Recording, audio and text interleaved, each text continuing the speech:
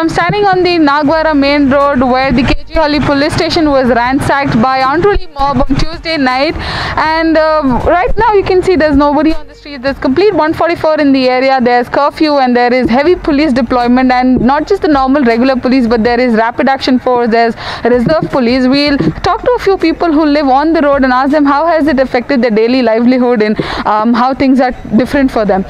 तो बताइए सर, आपको क्या क्या दिक्कत हो रही है? अभी 144 लग गया है, कर्फ्यू चल रहा है, तो आपको क्या प्रॉब्लम्स हो रही है और आपको कितना डर महसूस होता है?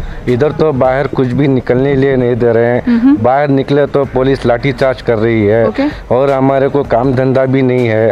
काम धंधा करने के लिए निकला तो कुछ पुलिस वाले पकड़ के मार रहे हैं, जाने के लिए भी नहीं दे रहे हैं। और अलादा इस पर से घर में राशन भी नहीं है, कुछ भी नहीं है।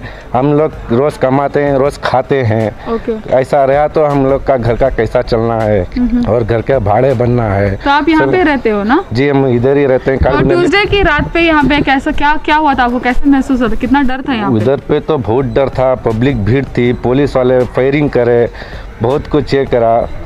घर में छोटे छोटे बच्चे हैं, घर घर घुस के पूरे पुलिस वाले उठा के लेके जा रहे हैं। बहुत प्रॉब्लम हो गया। तो किसको लेके जा रहे थे घर से उठा के? जो घर जो करा है नहीं करा है पता नहीं है। वो पुलिस वाले घर तोड़ के दरवाजा तोड़ के आदमी लोग को पूरे उठा के लेके जा रहे थे।